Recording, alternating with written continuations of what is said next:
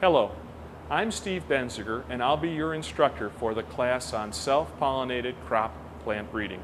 That's one module of 3. The other 2 modules are germplasm and genes, where we find genes, and the other module is cross-pollinated crop plant breeding. The first is all of the common breeding systems, things like pedigree, bulk, single seed descent, back crossing. Then we're going to discuss the genetics that underlie or explain the breeding strategies used in each of those 3 breeding methods. And then finally, we're going to give you an example which is quite common, which is how do you breed for insect and disease resistance.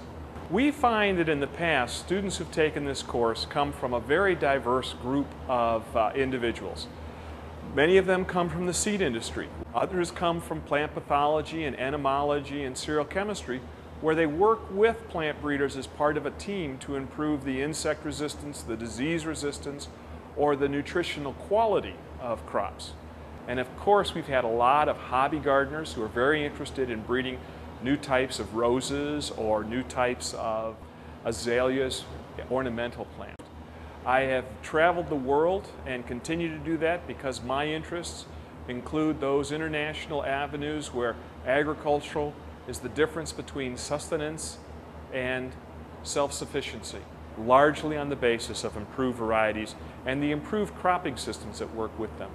So when you can go from starvation to sustenance, that's a great testament to the field we work in. I welcome you to my class and hope you'll enjoy it as much as I love plant breeding.